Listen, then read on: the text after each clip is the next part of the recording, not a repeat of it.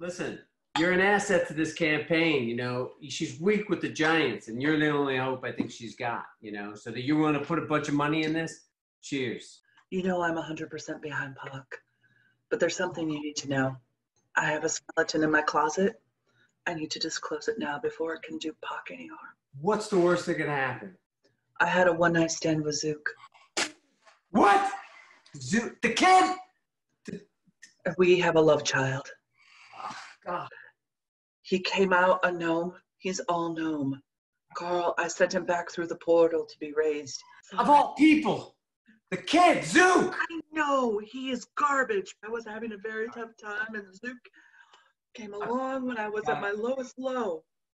I don't even want to try to figure out what that even looked like. If anybody gets a hold of this and they use it to damage Pock's campaign, I will.